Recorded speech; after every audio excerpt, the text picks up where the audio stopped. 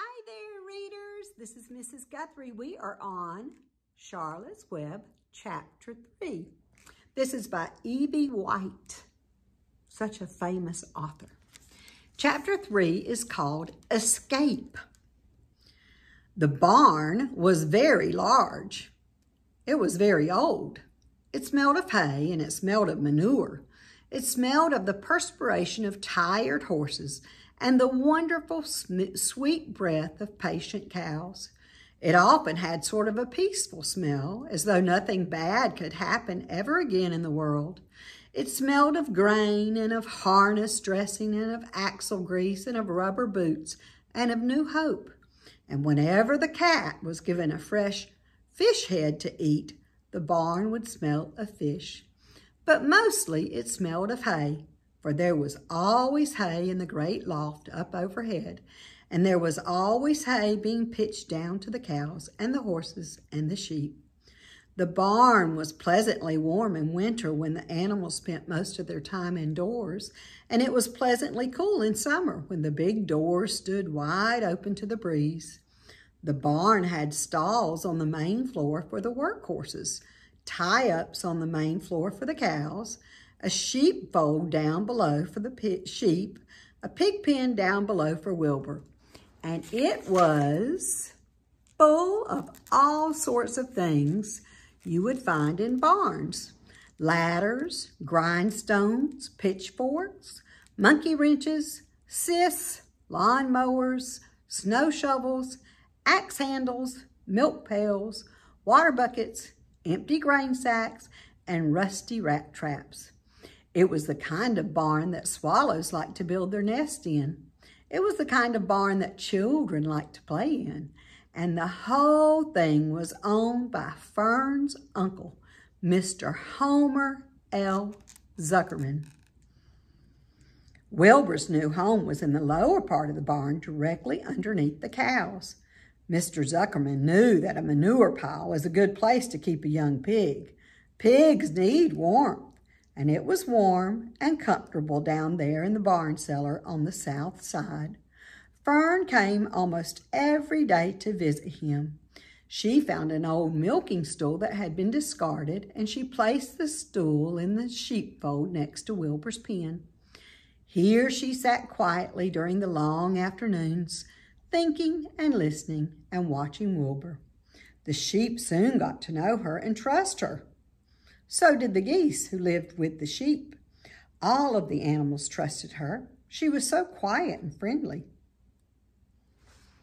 See, there you can see Wilbur with his trough and Fern with her milk stool to watch Wilbur. Mr. Zuckerman did not allow her to take Wilbur out, and he did not allow her to get into the pig pen. But he told Fern that she could sit on the stool and watch Wilbur as long as she wanted to. It made her happy just to be near the pig, and it made Wilbur happy to know that she was sitting there right outside his pen. But he never had any fun. No walks, no rides, no swims. One afternoon in June, when Wilbur was almost 2 months old, he wandered out into his small yard outside the barn. Fern had not arrived for her usual visit. Wilbur stood in the sun feeling lonely and bored. "There's never anything to do around here," he thought. He walked slowly to his food trough and sniffed to see if anything had been overlooked at lunch. He found a small strip of potato skin and ate it. His back itched, so he leaned against the fence and rubbed against the boards. When he tired of this, he walked indoors and climbed to the top of the manure pile and sat down. He didn't feel like going to sleep. He didn't feel like digging. He was tired of standing still, tired of lying down. "I'm less than 2 months old and I'm tired of living," he said. He walked out to the yard again. "When I'm out here," he said, "there's no place to go but in. When I'm indoors, there's no place to go but out the yard." "That's where you're wrong, my friend," said a voice. Wilbur looked through the fence and saw the goose standing there. "You don't have to stay in that dirty little yard. said the goose, who talked rather fast. "One of the boards is loose. Push on it, push on it, push on it. And come on out." "What?" said Wilbur. "Say it slower." At the risk of repeating myself," said the goose, "I suggest that you come on out. It's wonderful out here." "Did you say a board was loose?" That I did, said the goose. Wilbur walked up to the fence and saw that the goose was right. One board was loose. He put his head down, shut his eyes, and pushed. The board gave way. In a minute, he had squeezed through the fence and was standing in the long grass outside his yard. The goose chuckled. "How does it feel to be free?" she asked. "I like it," said Wilbur. That is, I guess I like it." Actually, Wilbur felt weird to be outside his fence with nothing between him and the big world. "Where do you think I'd better go?" Anywhere you like, said the goose. "Go down through the orchard, root up the sod. Go down through the garden, dig up the radishes, root up everything, eat grass, look for corn.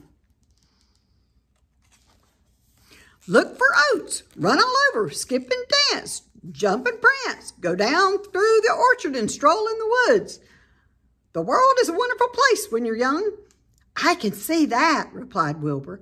He gave a jump in the air, twirled, ran a few steps, stopped, looked all around, sniffed the smells of afternoon, and then set off walking down through the orchard.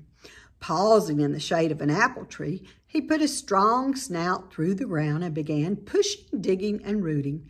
He felt very happy. He had plowed up quite a piece of ground before anyone noticed him.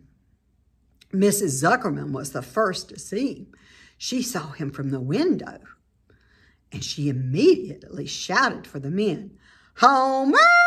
she cried. "Pigs out! Lorvy! Pigs out! Homer! Lorvy! Pigs out! He's down there under the apple tree." "Now the trouble starts," thought Wilbur. "Now I'll catch it." The goose heard the racket, and she too started hollering. "Run, run, run downhill! Make for the woods, for the woods!" she shouted to Wilbur. "They'll never, never, never catch you in the woods." The cocker spaniel heard the commotion, and he ran out from the barn to join the chase. Mr. Zuckerman heard, and he came out of the machine shed where he was mending a tool. Lorvy, the hired man, heard the noise and came up from the asparagus patch where he was pulling weeds. Everybody walked toward Wilbur, and Wilbur didn't know what to do. The woods seemed a long way off, and anyway, he had never been down there in the woods and wasn't sure he would like it. "Get around behind him, Lorvy," said Mr. Zuckerman, "and drive him toward the barn. And take it easy. Don't rush him. I'll go and get a bucket of slops." The news of Wilbur's escape spread rapidly among the animals on the place. Whenever any creature broke loose on Zuckerman's farm, the event was of great interest to the others. The goose shouted to the nearest cow that Wilbur was free, and soon all the cows knew. Then one of the cows told one of the sheep, and soon all the sheep knew. The lambs learned it from their mothers. The horses in their stalls in the barn pricked up their ears when they heard the goose hollering, and soon the horses had caught on to what was happening. "Wilbur's out," they said. Every animal stirred and lifted its head and became excited to know that one of his friends had got free and was no longer pinned up and tied fast. Wilbur didn't know what to do or which way to run. It seemed as though everybody was after him.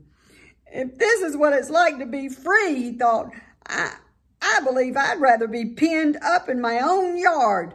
The cocker spaniel was sneaking up on him from one side. Lorvy, the hired man, was sneaking up on him from the other.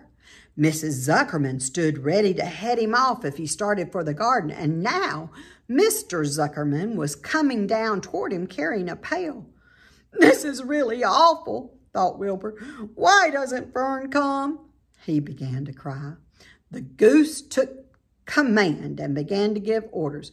"Don't just stand there, Wilbur. Dodge about, cried the goose. "Skip around, run toward me, slip in and out, in and out, in and out. Make for the woods, twist and turn." The The Cocker Spaniel sprang for Wilbur's hind leg. Wilbur jumped up and ran. Lurvy reached out and grabbed. Mrs. Zuckerman screamed at Lurvy. The goose cheered for Wilbur. Wilbur dodged between Lurvy's legs. Lurvy missed. Lurvy missed Wilbur and grabbed the spaniel instead. Nicely done, cried the goose. Try it again. Run downhill, suggested the cows. Run toward me, yelled the gander. Run uphill, cried the sheep. Turn and twist, honked the goose. Jump and dance, said the rooster. What a mess, huh? It's a hullabaloo. There are the Zuckermans, and there's old Lurvy trying to catch him. He got the dog instead. Look out for Lurvy, called the cows. Look out for Zuckerman, yelled the gander. Watch out for the dog, cried the sheep. Listen to me, screamed the goose. Poor Wilbur was dazed and frightened by this hullabaloo. He didn't like being the center of all this fuss. He tried to follow the instructions his friends were giving him, but he couldn't run downhill and uphill at the same time, and he couldn't turn and twist when he was jumping and dancing, and he was crying so hard he could barely see anything that was happening. After all, Wilbur was a very young pig. Not much more than a baby, really. He wished Fern was there to take him in her arms and comfort him. When he looked up and saw Mr. Zuckerman standing quite close to him, holding a pail of warm slops, he felt relieved. He lifted his nose and sniffed. The smell was delicious. Warm milk, potato skins, wheat middlings, Kellogg's cornflakes, and a popover from the Zuckerman's breakfast. Come, pig, said Mr. Zuckerman, tapping the pail. Come, pig. Wilbur took a step toward the pail. No, said the goose. It's the old pail trick, Wilbur. Don't fall for it. He's trying to lure you back into captivity. He's appealing to your stomach. Wilbur didn't care.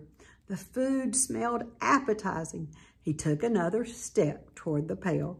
Pig, said Mr. Zuckerman in a kind voice, and began walking slowly toward the barnyard, looking all about him innocently, as if he didn't know that a little white pig was following along behind him.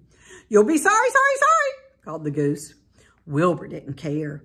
He kept walking toward the pail of slops. You'll miss your freedom, honked the goose. An hour of freedom is worth a barrel of slops. Wilbur didn't care. When Mr. Zuckerman reached the pig pen, he climbed over the fence and poured the slops into the trough. Then he pulled the loose board away from the fence so that there was a wide hole for Wilbur to walk through. Reconsider, cried the goose. Wilbur paid no attention. He stepped through the fence into his yard. He walked to the trough and took a long drink of slops, sucking in the milk hungrily and chewing the popover. It was good to be home again. While Wilbur ate, Lurvy fetched a hammer and some 8-penny nails and nailed the board in place. Then he and Mr. Zuckerman leaned lazily on the fence, and Mr. Zuckerman scratched Wilbur's back with a stick. He's quite a pig, said Lurvy. Yep, he'll make a good pig, said Mr. Zuckerman. Wilbur heard the words of praise. He felt the warm milk inside his stomach. He felt the pleasant rubbing of the stick along his itchy back. He felt peaceful and happy and sleepy. This had been a tiring afternoon. It was still only about 4 o'clock, but Wilbur was ready for bed. I'm really too young to go out into the world alone, he thought as he lay down. That's the end of chapter 3. The next chapter is called Loneliness, so we will read that another day soon. I'll see you next time.